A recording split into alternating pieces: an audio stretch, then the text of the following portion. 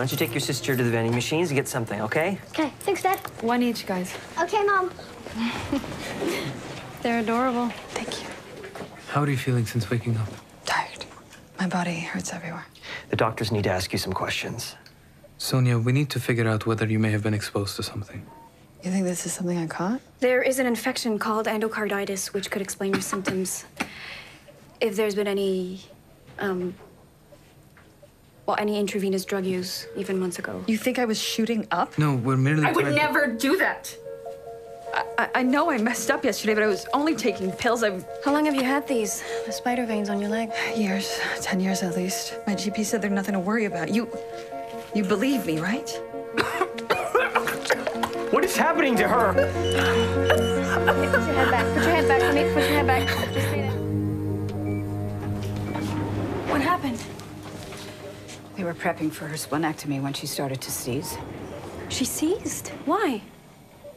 We don't know. Well, we've stabilized her, but we can't remove the organ until we know what else we're dealing with. Okay, well, let's go back to the beginning. So, Sonia was in a car accident, but you wanted to rule out a brain injury. No visible head trauma. Her respirate was low, which I mistook for symptoms of opiate use, and then heart and lung fluid almost killed her later that day. Her drug use raised the possibility of endocarditis, but she said she wasn't using intravenously. Which was confirmed by bacterial culture. Also, the CT scan of Sonia's head came back clear, so we know it's not a brain injury. Which leads us back to an underlying cause. It needs to be something physiologic. Sonia. An abnormality we're not seeing. Something rare, something you would normally think to look for. Anywhere.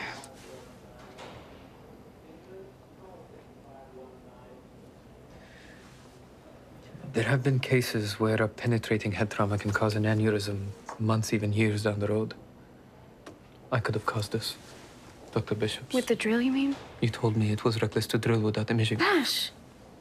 You saved his life because you did that. And there could be so many reasons this happened. Not the least of which is Bishop going back to work so soon after his accident. The aneurysm could have sat there for months, a ticking time bomb in his head. Telangiectasia. The spider veins on Sonia's leg. Those almost always mean nothing. What are you thinking? You said something rare, something that you wouldn't normally think to look for, and you also said a ticking time bomb.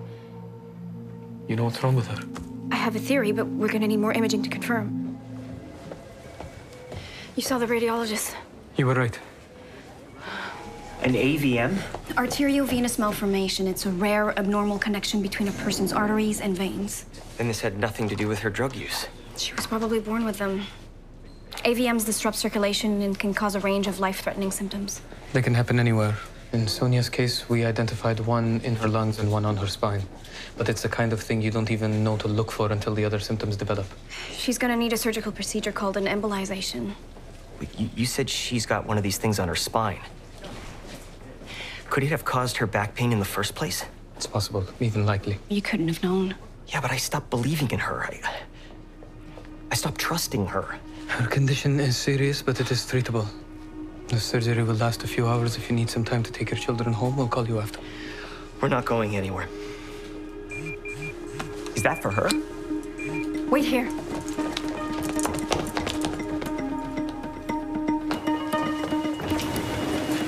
BP's checking. She's tachycardic. Ultrasound. Alex? Yeah. How many times can one woman crash? Where are you on this patient? She's got multiple AVMs. We can embolize them, but she's not stable enough.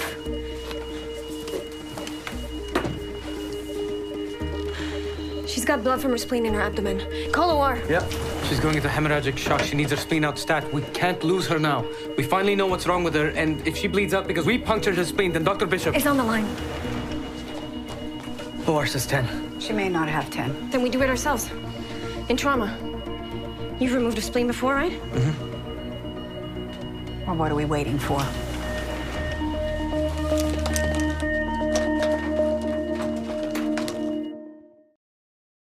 She's bleeding out, Dr. Hamed. Now or never? I'm ready. We're starting. Scalpel.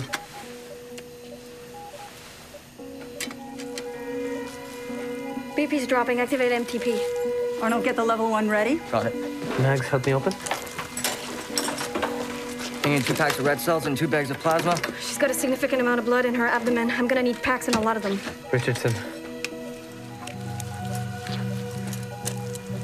I'll eviscerate the bowel so you can start packing the abdomen. Start packing and keep them coming.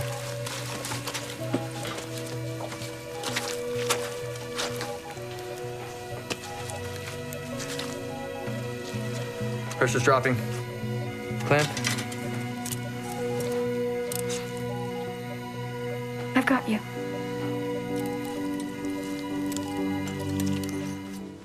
Heard you were awake. Apparently without a spleen, thanks to you. You can live without one. You'll just be more prone to infections, but you can take measures to mitigate that. You saved my life. And you found the reason for my back pain? I know I'll always be an addict. That doesn't mean you can't start over. And that's all I want to do. Beat this thing for my family.